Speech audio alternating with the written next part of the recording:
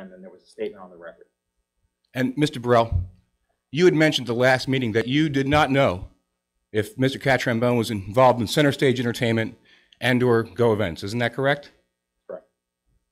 Haven't you been working for Mr. Catrambone as a DJ since you were 13 years old?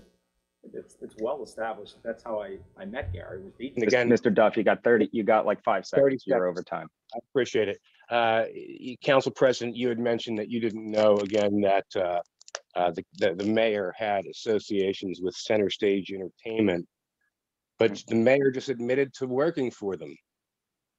Mr. Duffy, I never said that. I said we all know that the mayor works for Center Stage Entertainment. The mayor owns his own DJ business. I think your question earlier was, do I know anything about Go Events? And the answer to that, and I say with clear conviction, is I do not know anything about Go Events. No